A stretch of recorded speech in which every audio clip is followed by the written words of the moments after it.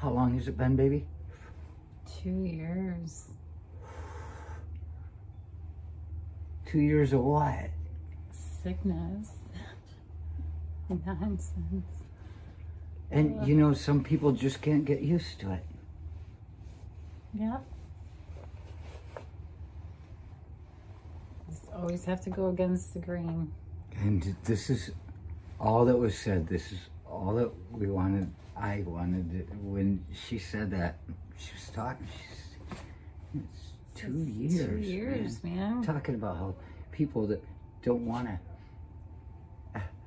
take the vaccine, the only reason is because it's against their religion, and to find out. I'll be right there. That. Please. Okay. That everything they're taking is derived from that daily stuff. You said it. Like a lot of things.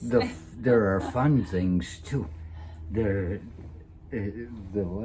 are fun things. Yeah. So Benadryl, Robitussin. Yes. Oh gosh, Robitussin. Where are you gonna get your buzz if you're fucking Christian? Motrin, Aleve. Crazy Christian. Pepto-Bismol. Just loving that Christianity. I love Pepto-Bismol. It's a good thing I didn't know what they were doing to make it when I was taking it, because I was still a believer. I would have never had to lie about having a tummy ache to my mother at about 3 to 4 years old on the house on Polecat Road, where I got a tummy ache, and she went and got the Pepto-Bismol. And I said, oh, God. I lied. I love the taste of Pepto-Bismol. Nothing like a baby in your baby. Ta-da. But, and then. And lidocaine, which is what we use to numb a patient up before we work on them. Isn't this funny? It means that if you are not taking the vaccine for your religious beliefs, then you get to ride the fucking chair without anesthetics. Claritin. How much do you fucking believe in this? Ivermectin. That's a fun one. Hydrochloroquine. And actually, we have to stop with ivermectin, because right in the beginning, when that one doctor showed up and we never heard from him again, he was serious, and he was saying how it was saving lives. What if he was in charge of a whole, What if he was planted? I don't know. I think he was planted out behind somebody's fucking house in the woods, is what I think. Yeah.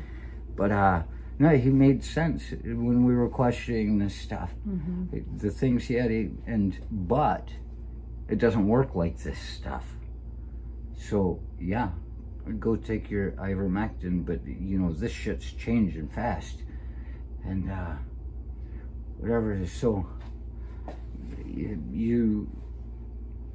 you can't take it because of your beliefs.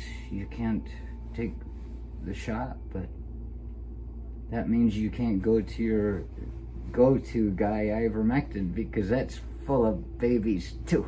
Yep, hydrochloroquine. That's the other one that they were pushing, right?